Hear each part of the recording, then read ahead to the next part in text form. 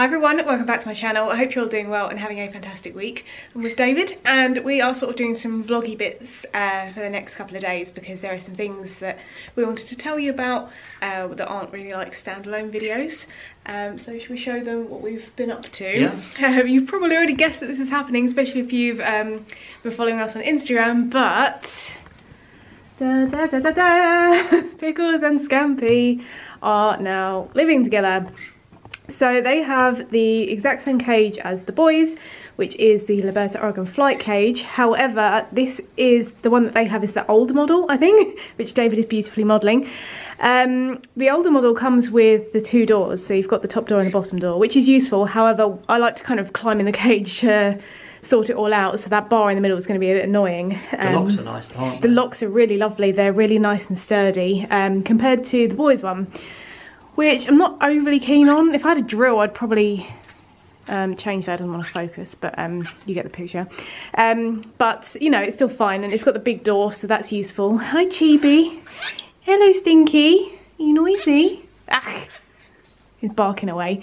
But yeah, they're doing pretty well in it. Pickles is a little bit funny about Scampy, but we've kind of given them a chance to settle, and actually she's doing really well now. They're preening, they're going onto that perch where Scampy is, and they're just loving on each other. I'll try and insert some clips a little bit later of what they've been up to. David's going to do a whole video on the kind of conure cage setup, so I don't want to spoil too much. But yeah, we're really happy with it, and it just looks so much nicer in here now that the temporary cages are gone. We've done the same thing down here as well. We've obviously we use the substrate. Easy Chick is amazing. We've put the grate that would have been there, and we've just cable tied it on. Nice little DIY job, and then we can put some storage here. We've got the travel carrier here, and I've ordered another storage bin thing to go here, and I might just show you how I'm going to organise the toys because I like watching stuff like that as well. Then we've got baby Olive who's snacking. Hi, Olive. So basically I wanted to kind of show you that and how they're getting on. We are going to do some, oh, the lighting's terrible. We are going to do some training, aren't we? Do you want to tell them what we're going to be up to with the training bits for the boys? Oh yeah, for the boys we've got a toy which we've been sort of working on them with, and it's going to be like a little gardening set. It's like you've got a little farming set, and you've got a little hose which fish loves throwing around, so we're working on them, just getting them used to it at the moment. Yeah, because everyone loves David's shorts. Oh my god, this camera. I'm really small and it's really red in here.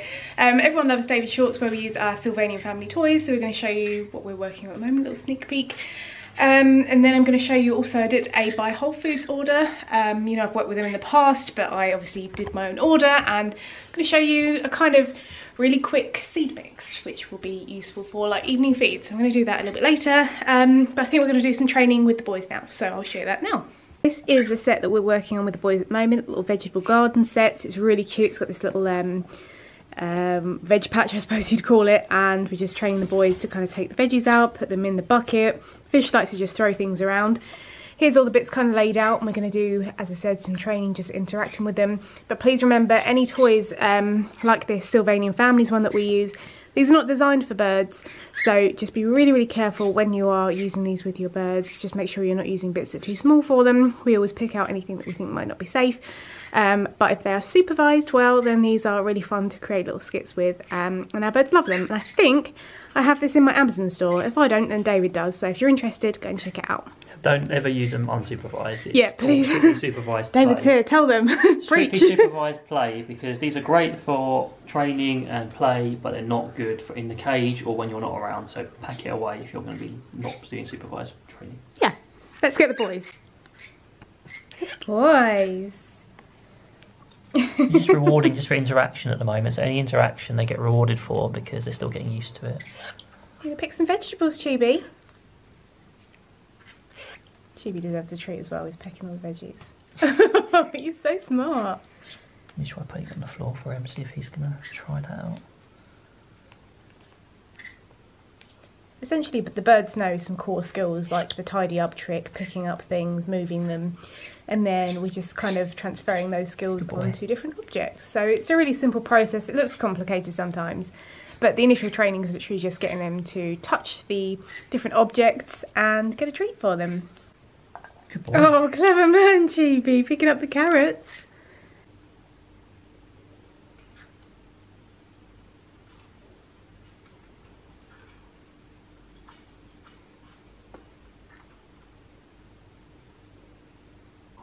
Okay, so I did a massive order from Buy Whole Foods online. As you guys know, I've worked with them before, but I'm not working with them in this video. I just order from them a lot because I get lots of things for my birds, and I thought it would be interesting to kind of share with you guys what I'm buying for my birds at the moment, because it might give you a bit of inspiration as to things you can try your birds with. And as I said, I'm kind of making a quickie kind of DIY dry seed mix, because the seed mix I made in my video was like a soaking mix. This is just a really quick one, something you can sprinkle over chop or as part of an evening meal. Of course, any seed mix is not a complete diet, and of course the birds have got to scream when I'm filming. They always have to scream. So anyway, let's just get into it. So to start off with, I have organic cloves. My birds absolutely love cloves. They make your house smell amazing. They're a really brilliant spice with lots of health benefits. So these are a really fun one to offer your birds, and they're quite small as well, so your birds can actually use them as like foot toys and that kind of thing, and just chew away at them. Gives them really nice breath and smells really festive too. So those are awesome. Then I got one of my favourite treats ever, which I spoke about in my Buy Whole Foods video, I think, which are the yogurt covered honeycomb. I think these are awesome. They're really nice and sweet, which, you know, I have a sweet tooth, so these are cool. These are definitely for me and not for the birds, but I had to pick up some of those when I'm doing an order. Apparently I'm going to throw them everywhere as well. What did I also get? Also got some mixed nuts. So in here we've got hazelnuts, Brazil nuts, pecans, cashews, and almonds and walnuts. And they're all organic. Obviously I've tried to go organic where possible. My birds are quite fussy with nuts. Olive basically eats everything. The other guys are a bit fussy. So what I was thinking is either chopping these really finely, or potentially putting them in my NutriBullet and kind of crushing them up into a fine powder, because whilst nuts are obviously usually for treats, they are packed with lots of different health benefits. So I wanted to try and incorporate more of these into my birds' diet, and as they're so fussy with actually eating them, I thought if I powdered them, it'd be a bit easier to give them to them, and then they can have the variety as well. So we've got those. I also got some organic coriander seeds. My birds love these. The way that you present these for your birds is to soak them for 8 hours and then feed them to your birds, because they're pretty hard otherwise. And of course, soaking many different things releases more nutrition. So I got some more of these, and they're just, again, really fun to add into the chop after you've soaked them overnight. So I'm sure the birds will be pleased that I've topped up on those. And now for the kind of DIY dry seed mix thing. It's not many ingredients, it's just something that I can use as part of the like evening meal, as I said, or over chop. So to start off with, I got some organic barley flakes. Birds really like these. Again, they're really good to incorporate as part of a balanced diet. And with all of these components, I'm going to probably add them in like equal parts. I'm not quite sure, but I'll show you. I'll put it all in a bowl and you can see what it looks like all combined. Kind of based it on the Tidy Mix budgie diet that I used to buy a lot of. But generally speaking, there are some ingredients in there that my birds just don't eat, so some of it goes to waste. So I thought if I can just buy the bits that they do actually eat and add a couple of extras, then that would be probably more cost effective, and it'll be organic as well. So I've gone for barley flakes. Also gone for organic tri-coloured quinoa. Birds can eat quinoa raw, they can eat it sprouted, they can eat it cooked. And it's a really great source of protein, so I thought I'd add that into the mix because I know my birds like quinoa, so that'd be cool. And having the tricolour is fun because it's different colours. I got some hulled millet. Now obviously we use millet for training treats for our birds, but the Tidy Mix, oh my god, I've gone really orange. Whoa, that's really weird. Okay, apologies for the lighting. My birds really do like a little bit of millet as part of a treat, again as like the evening meal and stuff, so I'm going to add some of this in here, and as it's combined with all the other different ingredients, it'll be fine. Then I've got some oat groats. Again, another firm favourite with small beaks. Oh, and this seed mix as well will be absolutely fine for things like budgies as well. Some people seem to think that my soaking mix that I did isn't safe for budgies. It absolutely is safe for absolutely any species of parrots, as will this seed mix be as well. And I'll show you it all combined, as I said, has been done. And then I think, yeah, the last ingredient for the seed mix is organic caraway seeds. My birds really like caraway seeds. They smell quite spicy, a little bit floral. They're really brilliant, so my birds are going to enjoy having those as part of the seed mix. I've got some star anise, again a massive favourite with my birds. star anise is amazing. Again, it smells incredible, but it's also this lovely star-shaped spice with the seeds in there, so it's a really fun foot toy too. So if you've never tried your birds with star anise, highly recommend it. I got a load of organic mung beans because this is probably my bird's favourite sprout. Again, a great source of protein, and they're just really easy to sprout. So if you're looking to get into sprouting, firstly check out my video because I have a video all about sprouting, but secondly, mung beans are super easy to sprout and most birds like them because they have quite a sweet taste. Because I spent over, I can't remember how much it was, like £40 or something. I got the like deal of the week because they always have deals about if you spend over a certain amount you can get some freebies, and I got an absolute ton of Ceylon cinnamon, which is also known as true cinnamon. This is the safe cinnamon for your birds. Ceylon true cinnamon is safe. The cinnamon that's not safe is Chinese cinnamon or cassia cinnamon. This is absolutely safe, and I've got loads of cinnamon powder. My birds really like the cinnamon sticks as well, but they can have it in powder form too, again sprinkled over chop or an evening meal. So I've got loads of this, which is going to be really cool. But that was basically everything for my order, so I hope that gave you a little bit of inspiration on some things that you can get for your birds. I'm going to go and make the seed mix in a second so you can see what it looks like, and then we'll have some more fun with the birds. So apparently that's a lot of seed, but I like the layering effect. I think that looks quite fancy, and I'm going to try and mix this as best as I can without spilling it absolutely everywhere, so wish me luck. This is what it looks like all kind of mixed up together.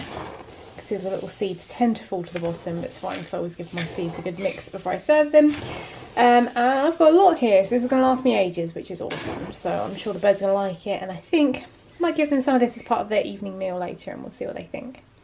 It's time to get baby Olive out. Come on in. You coming? Are you scared of the camera, or are you going to be a brave girl? Here she comes. Scoot, scoot. You come in. Step up. Good girl, and you brave. Look how beautiful you are, Olive. Wanna go on your play top? She absolutely loves this play top. Scooting around, going to check out the snacks. So we're going to show off a little bit of her wave training. We'll see what we think. Wave! Good girl. You're already getting it nice. So the way that I'm training her wave, because there's loads of different ways of training it, is I'm just coming in as if I was asking her to step up, and then she kind of lifts her leg to go and step up onto me. It's spooking you, baby. It's okay. And then, yeah, growling. And then she would step up normally, but obviously we're doing a wave, so she wouldn't be able to step up, and she would be waving instead. So should we try again, or are we very scared? Ready? Wave! Good girl. You smart.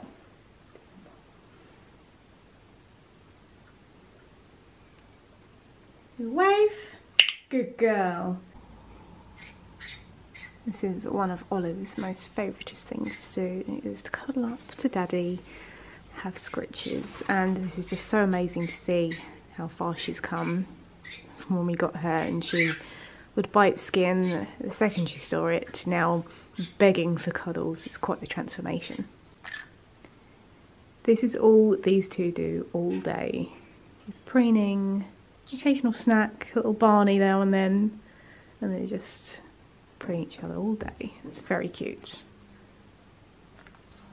Pickles had some beetroot today, and it looks like she's wearing lipstick, which I think is quite funny. Isn't it? I've had a few questions recently about what we feed our birds for their evening meal, so I thought I would just show you today. Obviously for the morning meal they get their chop, and they get some herbs and sprouted seeds, grains and legumes, but for the evening we do a dry mix, so it can be left in there overnight, and obviously things like chop would spoil. So I have loads of different options, as you've probably seen from some of my other videos, but I'll show you what we have for today. So we're going to have some star anise. If you've never seen star anise before up close, what it looks like, beautiful looking spice. I've got the seed mix I just made, so I can have some of that, see what they think. I've also got Polly's Natural Parrot Boutique meal topper. This is the rose one. It's really nice with all the petals in there and different flowers. I've also got some of the Harrison's hot pepper pellets, as you probably know as well if you've been watching my channel for a while. Pellets are an absolutely teeny tiny part of my bird's diet. It's more for a bit of fun because they get all of their vitamins and minerals and all macronutrients from their chop and sprouts. And I've got a whole video on pellets if you haven't seen that already, so I recommend watching that if you're wondering why pellets aren't a huge part of my bird's diet. And then we've got goji berry, they're going to have one of those each, and also I air popped some completely plain popcorn yesterday, so they're going to have a couple of pieces of that as well. There's no added anything in there, it's literally just popped corn. And altogether roughly it comes to about 2 teaspoons per bird, and they all have their individual bowls.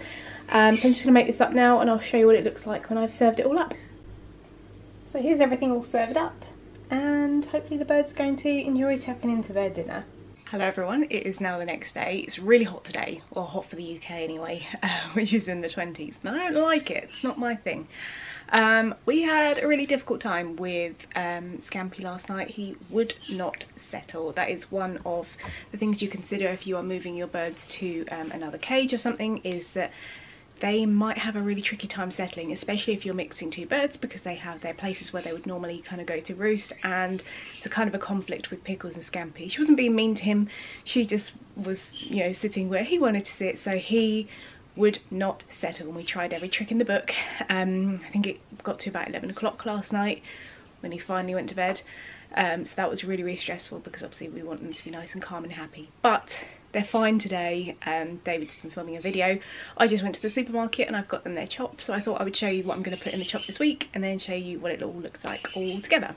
So I was a bit unimpressed by the dates on the veggies in the supermarket, so I'm just going to take it each day with a chop and see if it's still fresh every day. And also the selection isn't great and there's so much plastic, but anyway, let's get into what we're doing. So for the herbs this week we've got thyme and coriander. They're going to be free-fed separately. Then we've got some thin chilies, we've got some curly kale, we've got this adorable little baby butternut squash, we've got some broccoli, we have got sliced carrots. Again, I don't normally buy carrots like this, but they didn't have any loose and I didn't want to buy like 2 kilos of carrots just for 5 birds. So we've got that and we'll just make do. Some mixed chilies, some baby corn, and some mange chou. I don't think the birds have had mange chou before, so I thought this would be nice to pop together, and I'm going to try and do as much of this as I can in my NutriBullet because it just makes chopping so much quicker, and we'll see what it looks like afterwards. I might put some flowers in. We've got like the calendula, linden, hibiscus and dandelion leaf. Thinking maybe dandelion leaf, we'll see once I've mixed it all together. And chamomile down here as well, I've got loads of that. But let's get this chopped and ready for the birdies. And there's the chop all done. It's not the most aesthetically pleasing chop I've ever made, but it's got the balance of nutrients, so I'm sure the birds are going to enjoy it. So it's a little bit later now. David's gone to play Warhammer with his friend, so I'm at home and I'm going to do some kind of birdie chores. I've got a mammoth amount of toys. We are very kindly gifted some toys, and I have a toy buying problem because I just can't help myself. If I see a toy that I think my birds are going to like, I'll buy it. So I'm going to try and make some sense out of this. I'll show you what it looks like before and after, and some of the toys that we have. Chipfish behind me, just hanging out, being cheeky, and they're quite scared of Pickles and Scampy's new cage, which is weird because it's exactly the same as their cage, but exactly. I think it's just because the cons are now a bit higher up and they're like, oh, this is weird, they're the same level as us. So anyway, let's get on with the toy organising. So this is just a fraction of the toys we have. Now obviously I do have 5 parrots and some big cages, so I have bigger toys. But I clearly have a lot of toys, and this is not all of them by any means. These are just the ones that I keep underneath the cages. But the problem I have is I've got like, what have we got in here? For example, I've got like the foraging wheel in with shreddable toys, and then I've got like other standalone toys. I think I'd just make this a bit better, like a box maybe for foraging toys, like reusables, maybe a box for shreddables. I don't know. What I'm going to do is I'm going to do it and I'm going to tell you how I organise it. Okay, I've finished, and I appreciate this probably doesn't look any different to the before picture, but there is method to my madness. I've tried to organise it in a way that makes sense to me. For example, this box is for toys that I always seem to reach for, I know the birds like, and I definitely get a bit complacent. I just kind of give them similar toys I know they enjoy. However, I have this whole box of toys that I don't always reach for. Sometimes I just end up going to the bottom of the box and I forget about them, or I'm not quite sure how they're going to react. So I've put all of these toys, so I know these are ones that I don't always go for. So if I'm, for example, setting up the cage, I can go for maybe 2 from this box and then 2 from this box. And then the final one is kind of two different categories. So I've got reusable foraging toys, I've got loads of different ones in there. And then I've got, I guess like spares, like I've got this Planet Pleasures Diamond Bouncer, I've got lots of these are Olive's favourite, and now the other conures absolutely love them. So that's kind of the misc box. I think I'll put that under Scampi and Pickles, and then I've got these two, and then I know that this one is regular toys, and these are ones that I need to get into rotation. So it's kind of organised, but when you have parrots you can't always be sort of clean and tidy. So that brings me to the end of the video. I hope you enjoyed this sort of little vlog with different bits and pieces. I thought I would just kind of combine it into a vlog rather than standalone videos, so I thought some of these bits might be kind of interesting to share with you. So I hope you enjoyed it, and I hope you're doing well as well. Let me know how you're doing in the comments, because I'd really love to hear from you, and I hope you're all doing fantastic. So yeah, I'm going to continue doing some more bird chores and edit this video probably. So yeah, I hope you're having a fantastic day. Take care and see you later.